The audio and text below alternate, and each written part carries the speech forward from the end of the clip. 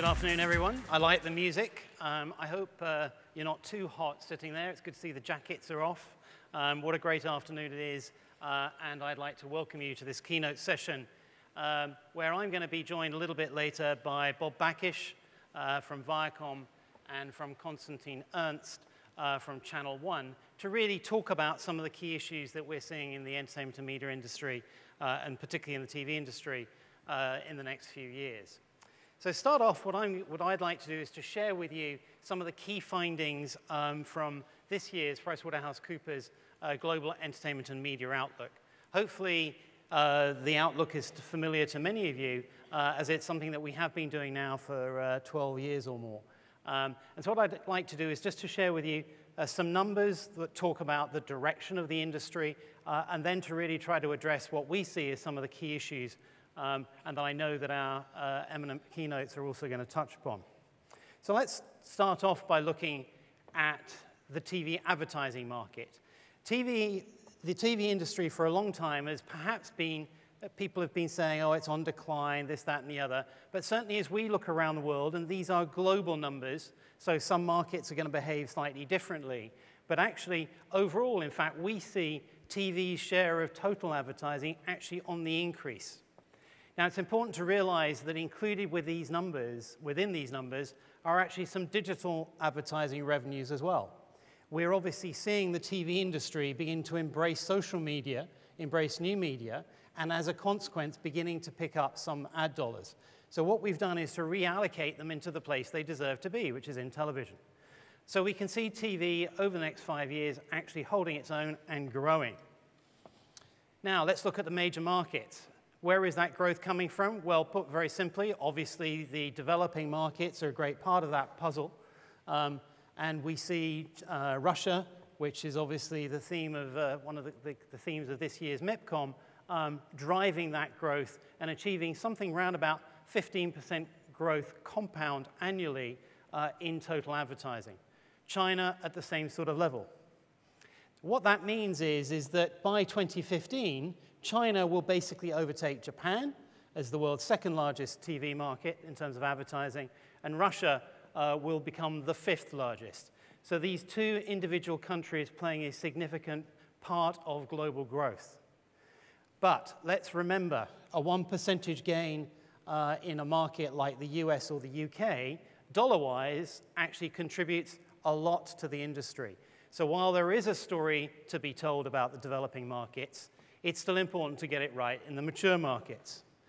On the consumer spending side, again, we see actually, and this is largely relating to pay television, we still see growth in that segment.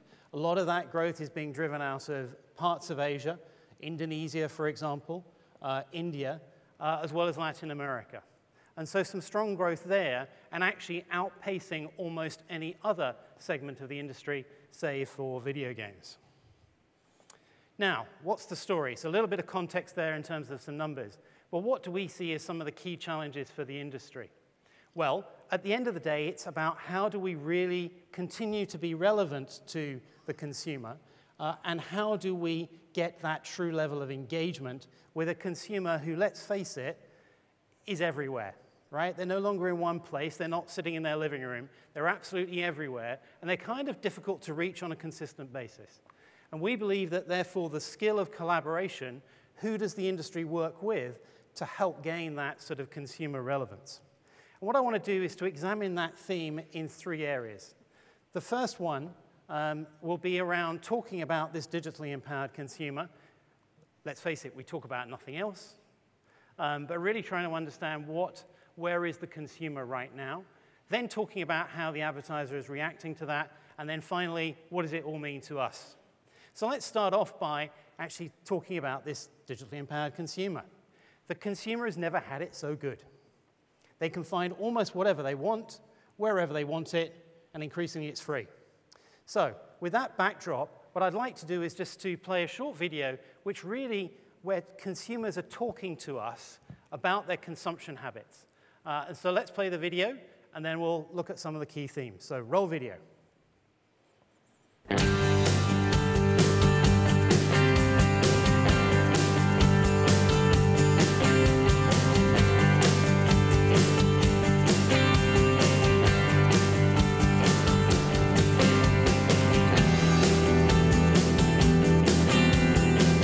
First of all, 2009 seems like 1999 when it comes to technology. It's only 2 years ago, but it seems like a Stone Ages. Ich gebe auf jeden Fall mehr Geld aus für Leistungen als noch vor 2 Jahren, egal ob jetzt offline oder online. I don't tend to buy newspapers because I find it almost like too much content. So I'll definitely check the news online every day because it's just much easier to pick out what I want to read.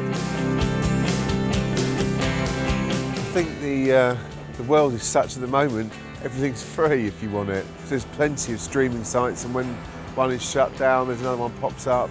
Why pay?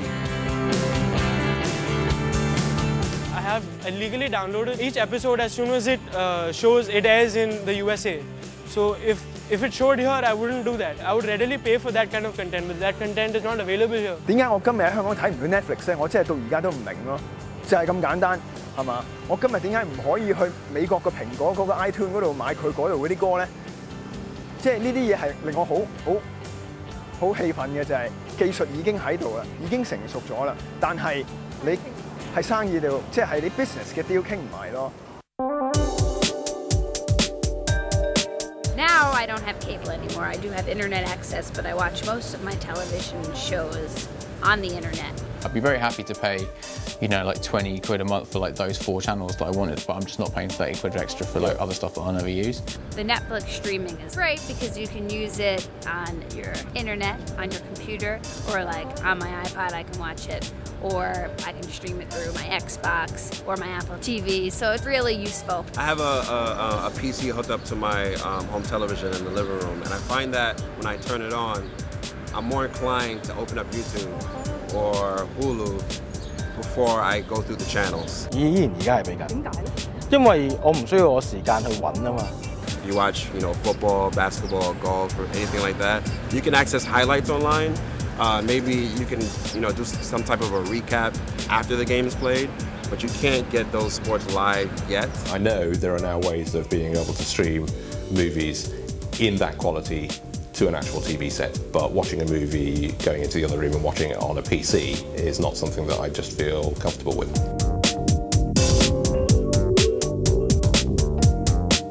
I paid for my Netflix, and I feel like that the return on that investment is huge, especially because they're making the huge transition to make almost everything streamable online. You pay a monthly subscription, you have access to a ton of music, but the minute you stop paying, you lose it all. También es cierto que teniendo las cosas en datos, en discos duros, al final se pierde. Y entonces, las cosas que me gustan mucho, sí me gusta tener físicamente. If I have it on my computer, I have it unless I lose my computer. So sometimes I like using a computer more because it's more permanent and I can back my things. So it feels safer.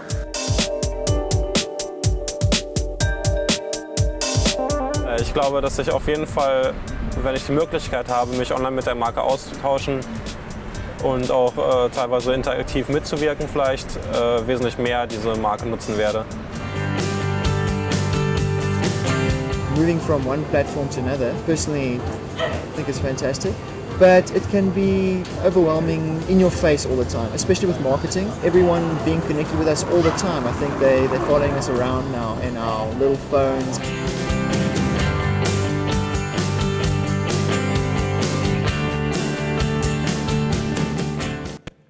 So that's what the consumer says. By the way, some great plugs there for Netflix, but also some frustration from that guy from Hong Kong who said, hey guys, just get the business models working. So some interesting comments there from the digitally empowered consumer. Some of them, interesting, are also conflicting, because we have to recognize that actually there are different types of consumers, not just digital natives, but also digital migrants like me. But the consumer is beginning at a time when they're saying actually they want more stuff free. They're also beginning to give us some hint as to what they actually might pay for. And some of the things that we're seeing is really, it's content plus something. It's not just content. Because if content is available over here free and over here pay, guess what? Like for like, you go for the free one. So in terms of differentiating the content offering, we believe that these are some of the areas that people are telling us that they will pay for. They will actually pay for quality, right? They don't want to download something and give themselves a virus on their laptop, right? So they will pay for quality. They will pay for the convenience, and that could be the convenience of mobility, and we're beginning to obviously see that with the explosion of smart devices. And they're also talking to us, obviously, about the overall experience. Give me an added value experience, whether that's 3D, HD, that helps to differentiate the product. But they're also telling us that they're willing to participate and to pay for participation in content, either directly or indirectly. I mean, if we just look at the success of, every single sort of reality show from Idol through to X Factor, it is part of that participation, that voting process, that again, not just creates prime time again, but also gets a participation element of the consumer. And the final thing that they're telling us is that they will pay for the privilege of seeing things, and seeing things when their friends tell them. So in a world where we are all connected, and if I see something, say, in the US, and I'm talking to someone on my social network about it, in Russia, people in Russia want to watch it. If it's not made available there, guess what? They tend to pirate it. That's just the way life is. But clearly, if it is made available, people are prepared to pay for privilege. In the video gaming world, people are even prepared to pay to cheat, right? You buy virtual goods to help you get to the next level, right? Isn't that strange? And so I think there are a number of lessons as to what the consumer is actually willing to pay for. So what about the advertiser? Well, the advertiser, if you, again, think about what's happening to the consumer is giving a lot more information about themselves. They are basically, where are they? They're in social networks. And that means that for an advertiser, they're going to have to get a lot more involved. So what does this involved advertiser actually look for? There's some words on this slide which are not new words, but I would say that they mean new things. The advertiser is increasingly, I would say, getting down and dirty, right? They want to get in amongst the consumer. And where is the consumer? The consumer is in social media, and that therefore it is all about how to engage with these digital natives in their environment. That brings us obviously to the concept of much more personalized interaction. And remember here that the industry for a long time has survived off of selling space associated with eyeballs. Increasingly, it is going to be how do you monetize the more personal engagement, and that is a completely different skill, but arguably if you get it right, the value can be very high.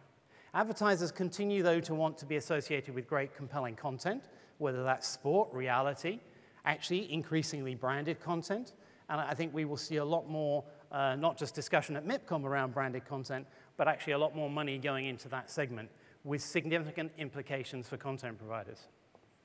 Finally, again, we've talked about integrated advertising for years, but it means something different now. What it really means is cross-platform advertising.